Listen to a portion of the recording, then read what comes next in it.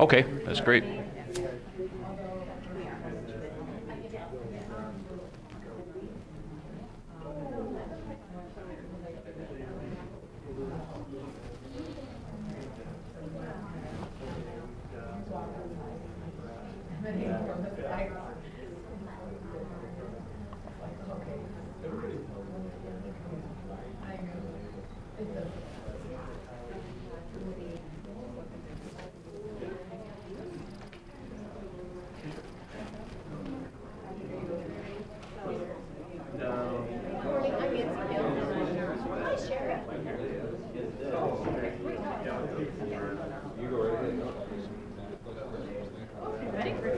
Ready to go. Good morning, everybody. If I could have your attention, I think we're going to get started. There may be some more people milling in. If you have to leave, don't worry about it. Just get up and go.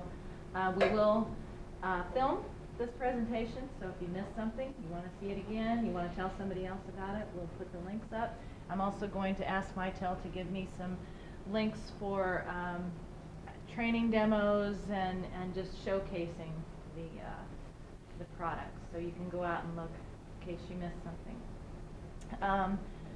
We wanted to introduce this today to get everybody excited as we are about a new phone system. The teams that we have here today are Mitel and Frontier, the teams that we chose to give us our new phone system this summer. I'm going to hand this over to Ken. He's going to show you all the wonderful things that you're going to enjoy about this new phone system. If you have any questions, please ask. Ken can answer everything. Okay. Well, that's going to be tough to hit that, but okay. So I'll take a few minutes here. My name is Ken Finkelson. I work for Mitel. I'm a systems engineer. I'm the guy that if you ask a question, what time is it? I tell you how to build a watch. Okay. So most people, when you have that kind of situation come up, need to keep aspirin ahead if you got to talk to me. But I'll try to keep it on a level of whatever that'll be beneficial to you, and try to go ahead and show you a little bit about what you're getting yourselves into. And you're getting yourselves into some pretty interesting times right now, because you're going to be able to do probably a lot more than you are today. Before I go too far, though, I'd like to go ahead and introduce the rest of the team, starting with Shana from Frontier. Shana is your account manager here. She manages the relationship between, I'm sorry, strike that. Probably started in the wrong place. That's okay. Why don't you go ahead and introduce yourself first, so please. Okay, thanks to Ian. I'm the account manager with Frontier. I am the actual lead account manager, and I'm responsible for all the relationships that we have with Frontier, including services, equipment, and networking. So that's my responsibility. The next person is Shana Mullen. I'll introduce myself. Hello. I partner with Janice and some other account executives in Illinois, and I had the privilege of working with your IT staff and recommending the solution along with my team, Frontier and Mitel.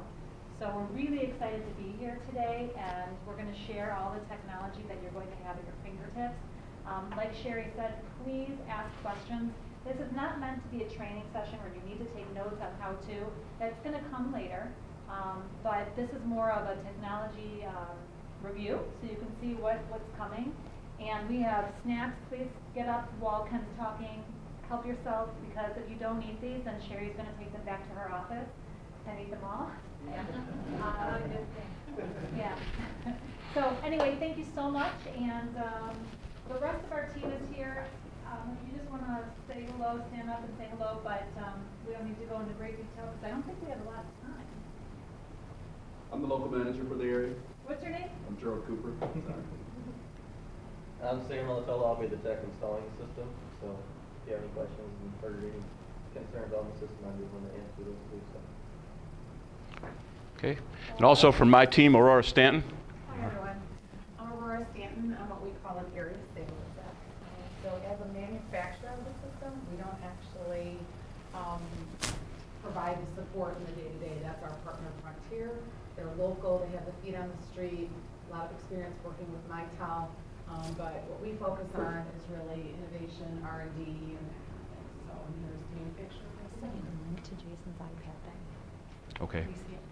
Yeah, it'll be a few minutes.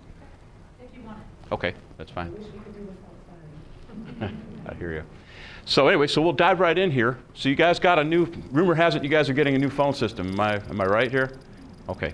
So the fact that you are, we'll talk a little bit about what it is that you're getting. So we'll talk about the differences between the sets, but the first thing I want to do before I go over the differences is talk about the similarities, because all of our phone sets have the same basic layout there. So if you walk up from one area to another, you have to retrain yourself on what the phone will go ahead and be able to do. So as you look at the instrument here, you'll notice, and there's two kinds of phones up here on the counter, you'll notice that you've got, everything seems to be in the same place, and it's by design. As you look across, you've got a volume up, volume down, speakerphone and mute, that's there. You've got a program key, hang up, last number redial, message waiting. As you can see, I have a message on this. Conference and hold, and the keypad. So everything is all in the same place. So you don't have to go ahead and relearn everything as you go from place to place. In addition, you've got the capability of what we refer to as hot desking, which will allow you to go ahead and walk up to somebody else's phone, hit a code, and make that your phone for the time that you're there, and then go ahead and turn that feature off when you leave. So for example, you're in somebody else's office. Hey, you can use my office for today. Okay. You can go ahead and punch a code in, make that phone yours, go ahead and operate just like that was your phone, and then go ahead and turn that off when you're done. So you got that. And that includes things like your message waiting lamp, the last number redial that you had, any phone calls that you made previously are all going to be in that instrument until you leave. So you've also got, in terms of the differences in the sets, basically some of them are aesthetic. For instance, this one is not backlit in terms of the display. That one is, so you can go ahead and see that. And the number of keys on there. So that's really basically the differences in the sets that you have. You also have the capability down the road, should you like to go ahead and blast web content into the phone. You,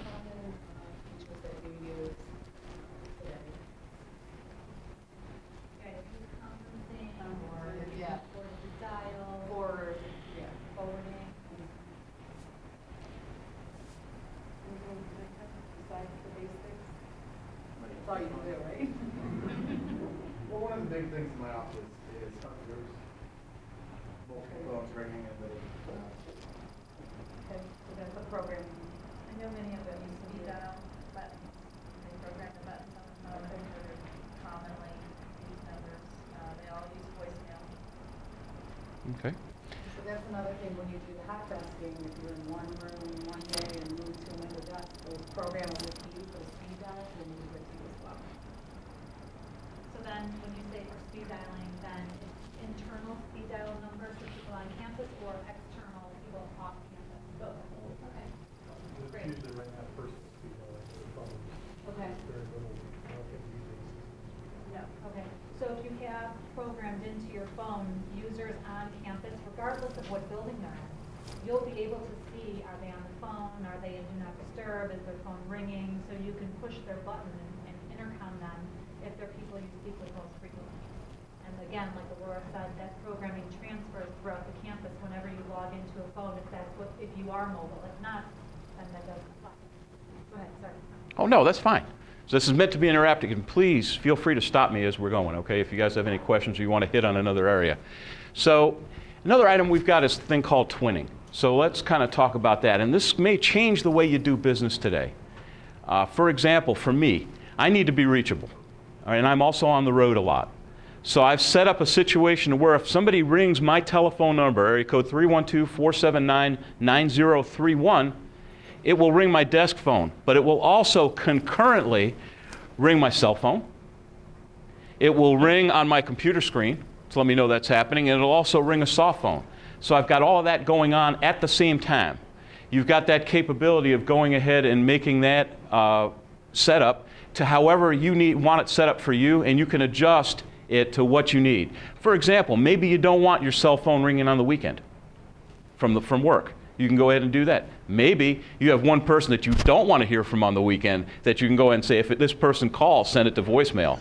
Or maybe you want to have somebody that when they call you, whether it's the chancellor or someone, I'm not sure of your hierarchy, you want all those calls to go through. You can do all of that with this system. So again, it's going to be kind of different from the way you do business today. So again, we can twin a couple of devices together, or set up a personal ring group linking multiple devices together, and can do it in just about any order. And I'll show you on a computer screen how easy it is to do that. Sure, we can do that. So what I'd like you to do, if you wouldn't mind, is go ahead and call me, area code 312-479-9031, and let's see what happens. Now, this is a live system. This is actually the telephone that I use. So go ahead.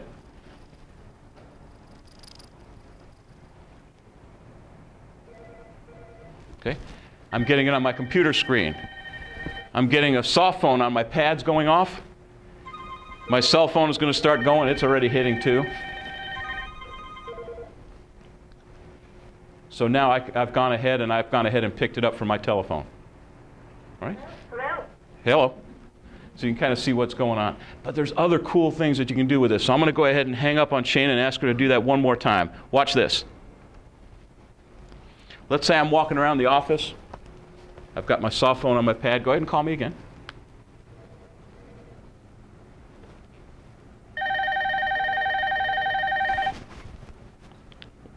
Hello. Okay, so now I'm talking to her from my pad. I've actually got a soft phone going here. But I get to my desk and I'm saying, talking on this pad's a little on the inconvenient side. So what would happen if I go ahead and hit my handoff key on this phone? And now she is on my desk phone. Hello. See? Those are the kinds of things that you can do. All right? So the other thing, too, is I could set up to where my pad doesn't go off all the time. In my case, when I'm at home or whatever, I use this for things other than work. This is my personal pad. So what I'll go ahead and do is I'll have this in my living room, and I'll see a call coming in. I may snatch it, and I say, oops, let me go to my office, and I'll go ahead and grab it and put it on my office phone. You guys will all have that capability as well. Is it just For my dad or just for any tablet? Oh, and it'll work on any device. So depending on how your system is programmed and who's set up to do what. So if you find that's a need, your system can certainly do that. Go ahead. Someone calls me, okay, and I pick it up on my iPhone. Does it show my number of the iPhone number? That's a good question. The answer to that is you can program it to not do that. So if you're calling out from your iPhone using the school system, you can blast out the telephone number from your desk and not have to worry about people calling your iPhone at all hours of the day and night. Okay, so you have that level of capability. Go ahead, Aurora. To do that, just to clarify, to do that, you have to, the only thing you have to do is download a free app from the Apple Store, which I can show you in a little bit. Once you do that, you have to initiate the call from that app, because that app is connected to the phone system. So, I mean, that's the only, really, it's. So if the call's coming into me, though, and I'm going to answer on that, I need to go to that app to answer it, so it doesn't show. No, that will happen automatically if you have the training set up. Right. So the question was on an incoming On an call. incoming Right. Your call ID, no. No.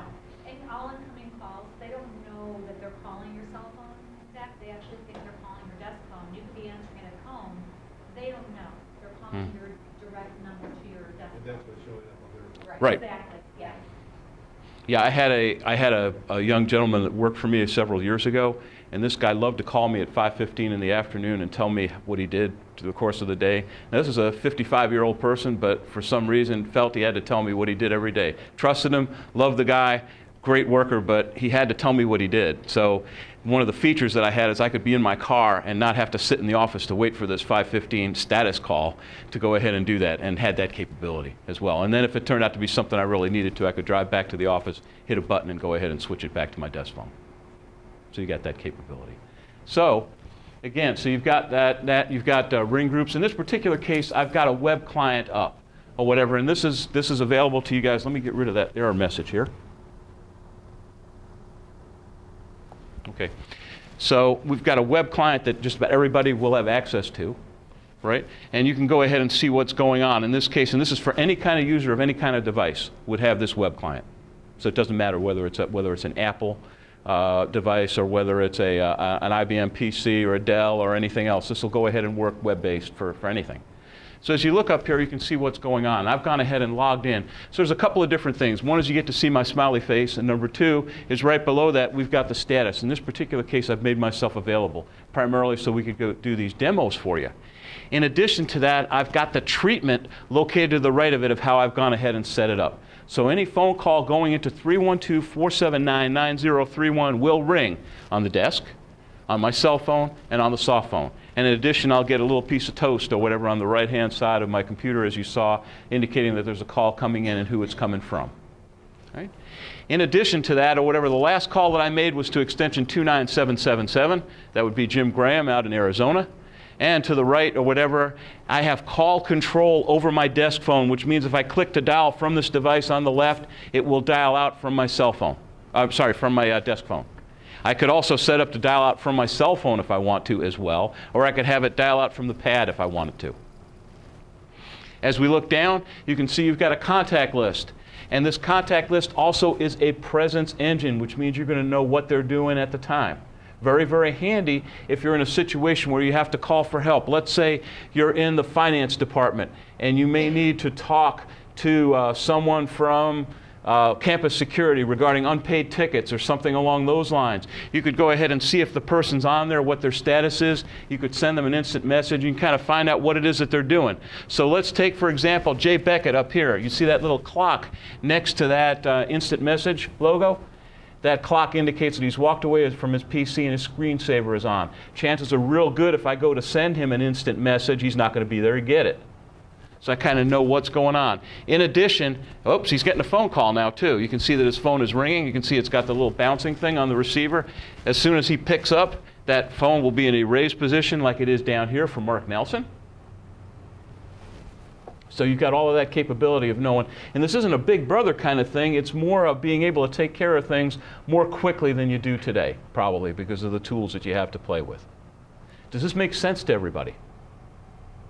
As you look to the right, you can see what I've got going on in terms of unlistened to voicemails. Diane Jensen left me one while I was here setting up earlier. You can see calls that I've missed and calls that I've taken. And you can look up to the right. You can also go ahead and click on it and actually be able to listen to your voicemail if it's on there. So again, a lot of functionality that you have in there. And I can go ahead and change statuses from here as well. So in this case, I'm available. I could go ahead and click myself in Do Not Disturb, at which point phone calls would go immediately to voicemail. If you guys want to take me at my word, that's the case. If you want me to prove it, I can. Whatever you guys want, because I know you guys may be short a little bit of time. So we'll take that as take me at my word here. And again, I can go ahead and select the device from here that I'm going to go ahead and use to have call control over. And again, for each individual status, I can go ahead and make a change. So let me, for example, here, I will go ahead and change it for a second into Do Not Disturb. When I do that, you'll notice that calls are sent to voicemail. So it actually tells me what the treatment is that's going on. Does that make sense, everybody? Everybody see that change up there? Calls are being sent to. Now it's going only to voicemail. Make sense? Okay. So we'll go ahead and put myself back into service here. And once again, my phone could very well ring. Somebody could call me while we're here, so it kind of gives you a flavor of how the device goes ahead and works. We'll show you in a minute as to how you select, because each user can select with a given status what phones will ring or not ring. So we'll show you how to do that. Right. So as we're working our way down, that same device that I showed you that exists on my pad here also will work on a cell phone as well, so you can put those clients, whether you've got an Android, a BlackBerry, or if you've got a Mac or a iPhone, you can go ahead and do that as well. There is a client that you can go ahead and put on there and essentially do almost the same level of functionality for the unified communicator on there, including getting those instant messages and things that may be important to you while you're out there in the field. All right? And you guys are more than welcome to go ahead on my pad there. You can go ahead and kind of see how it's set up there. In fact, we'll go ahead and do that for you right now.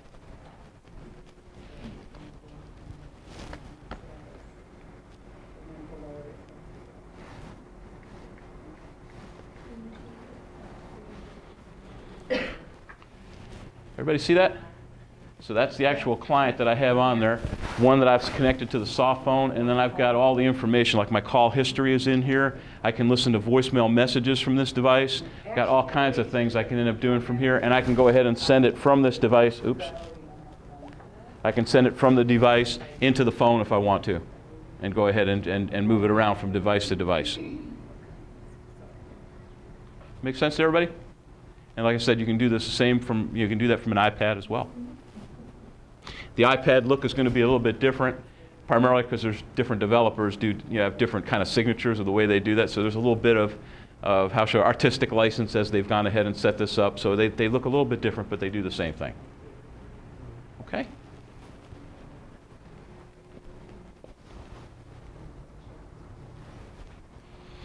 One thing that we've also got the capability of doing with this is, and I'm going to go ahead and switch to my client version here.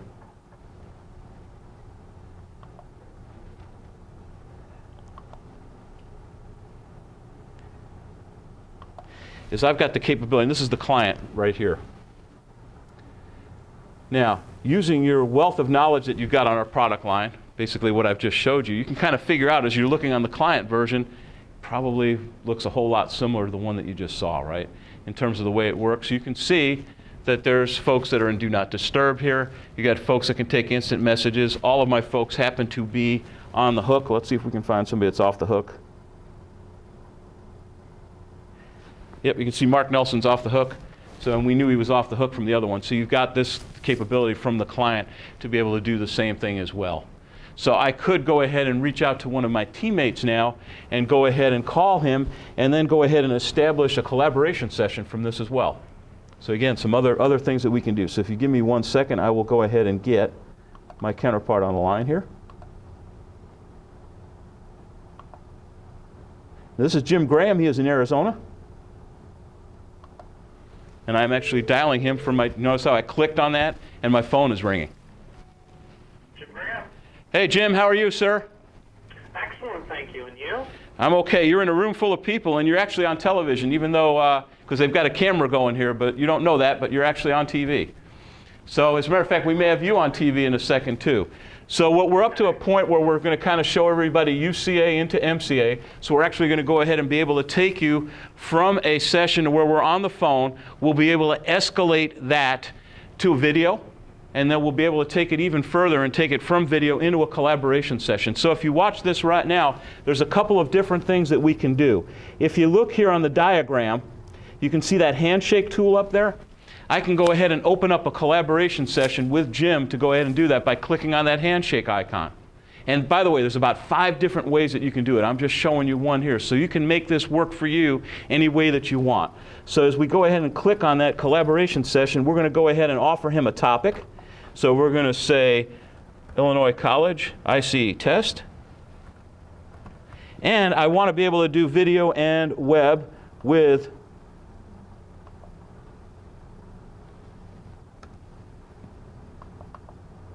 and I'm locked up here for some reason.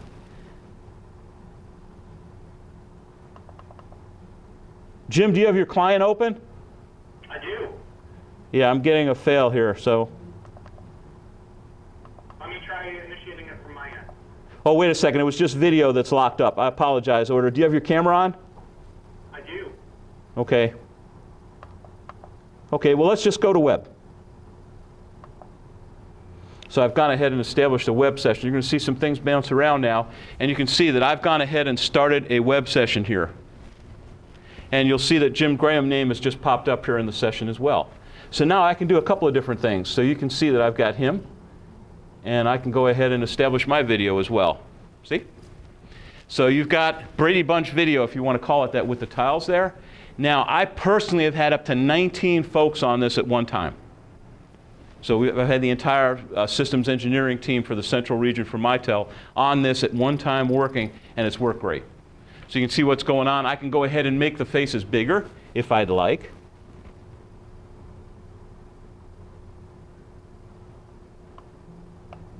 I can go ahead and make them smaller and just have share information as well. Right? But in addition to this, while we've got Jim here, we can go ahead and I can do a share of my desktop to him.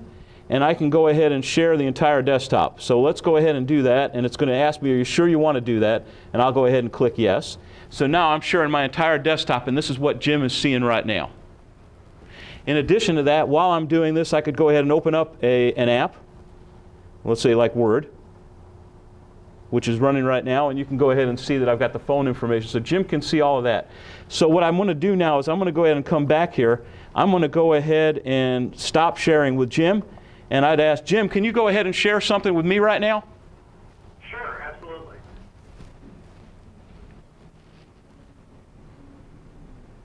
Now, you'll notice, all right, so now if you look very carefully, you see a thing called Viewer just popped up here. And this is my ability to see what Jim is doing. So I can go ahead and click on that, and now I can see his desktop. And in addition to that, what I'm going to do is, as much as I like looking at my own face here, I'm going to go ahead and shrink that a little bit so you can kind of see what's going on. In addition, or whatever, if I've got a large quantity of participants, I can go ahead and have them showing up there. If I'm the leader, I can delete them from the bridge if I need to. You get somebody, if you've ever been on one of those bridges where somebody won't stop talking, or worse than that, they have music on hold, and they put you on hold and kill your whole bridge while they're doing that, you can go ahead and take them off by clicking on that.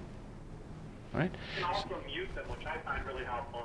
Yes, you can mute participants. Right. I can set the... So you can